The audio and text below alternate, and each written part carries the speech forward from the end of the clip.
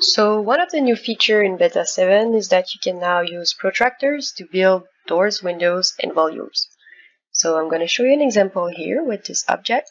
I'm going to delete this one right here. There we go.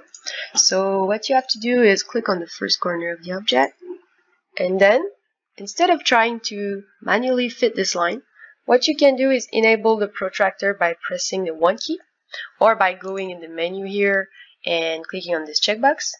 And now you can see that you're perfectly aligned with the grid.